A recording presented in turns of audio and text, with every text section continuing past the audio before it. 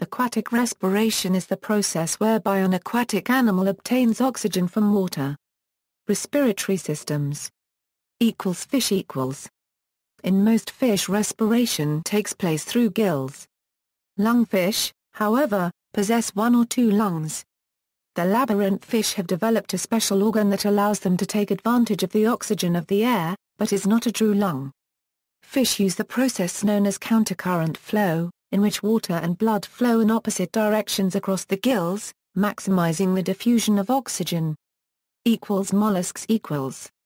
Mollusks generally possess gills that allow exchange of oxygen from an aqueous environment into the circulatory system. These animals also possess a heart that pumps blood, which contains hemocyaninine as its oxygen-capturing molecule. Therefore, this respiratory system is similar to that of vertebrate fish. The respiratory system of gastropods can include either gills or a lung. Arthropods equals. Aquatic arthropods generally possess some form of gills in which gas exchange takes place by diffusing through the exoskeleton. Others may breathe atmospheric air while remaining submerged, via breathing tubes or trapped air bubbles, though some aquatic insects may remain submerged indefinitely and respire using a plastron. Aquatic reptiles equals. The anatomical structure of the lungs is less complex in reptiles than in mammals, with reptiles lacking the very extensive airway tree structure found in mammalian lungs. Gas exchange in reptiles still occurs in alveoli, however, reptiles do not possess a diaphragm. Thus, breathing occurs via a change in the volume of the body cavity, which is controlled by contraction of intercostal muscles in all reptiles except turtles. In turtles, contraction of specific pairs of flank muscles governs inspiration or expiration. See also reptiles for more detailed descriptions of the respiratory system in these animals. Amphibians equals. Both the lungs and the skin serve as respiratory organs in amphibians. The skin of these animals is highly vascularized and moist, with moisture maintained via secretion of mucus from specialized cells. While the lungs are of primary importance to breathing control, the skin's unique properties aid rapid gas exchange when amphibians are submerged in oxygen-rich water. Aquatic birds equals. The respiratory system of birds differs significantly from that found in mammals, containing unique anatomical features such as air sacs. The lungs of birds also do not have the capacity to inflate, as birds lack a diaphragm and a pleural cavity. Gas exchange in birds occurs between air capillaries and blood capillaries, rather than in alveoli. See avian respiratory system for a detailed description of these and other features. Gills.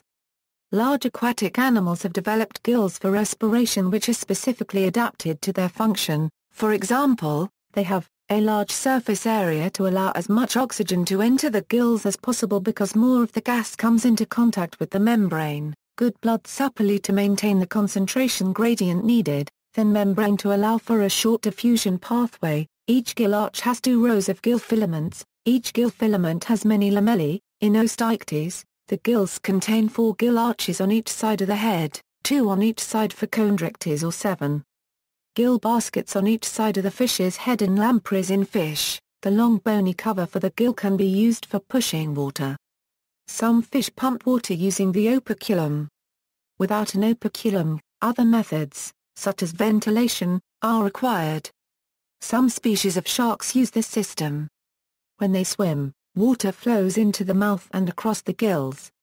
Because these sharks rely on this technique, they must keep swimming in order to respire. Bony fish use countercurrent flow to maximize the intake of oxygen that can diffuse through the gill. Countercurrent flow occurs when deoxygenated blood moves through the gill in one direction while oxygenated water moves through the gill in the opposite direction. This mechanism maintains the concentration gradient, thus increasing the efficiency of the respiration process as well, and prevents the oxygen levels from reaching an equilibrium. Cartilaginous fish do not have a countercurrent flow system as they lack bones which are needed to have the opened-out gill that bony fish have. Control of respiration. Scientists have investigated what part of the body is responsible for maintaining the respiratory rhythm. They found that neurons located in the brainstem of fish are responsible for the genesis of the respiratory rhythm. The position of these neurons is slightly different from the centers of respiratory genesis in mammals, but they are located in the same brain compartment, which has caused debates about the homology of respiratory centers between aquatic and terrestrial species. In both aquatic and terrestrial respiration, the exact mechanisms by which neurons can generate this involuntary rhythm are still not completely understood. Another important feature of the respiratory rhythm is that it is modulated to adapt to the oxygen consumption of the body. As observed in mammals, fish breathe faster and heavier when they do physical exercise. The mechanisms by which these changes occur have been strongly debated over more than 100 years between scientists. The authors can be classified in two schools: 1. Those who think that the major part of the respiratory changes are pre-programmed in the brain, which would imply that neurons from locomotion centers of the brain connect to respiratory centers in anticipation of movements. 2. Those who think that the major part of the respiratory changes result from the detection of muscle contraction, and that respiration is adapted as a consequence of muscular contraction and oxygen consumption. This would imply that the brain possesses some kind of detection mechanisms that would trigger a respiratory response when muscular contraction occurs. Many now agree that both mechanisms are probably present and complementary, or working alongside a mechanism that can detect changes in oxygen and/or carbon dioxide blood saturation. See also, anaerobic respiration, cellular respiration, control of respiration, ecosystem respiration, maintenance respiration, respiratory system. Notes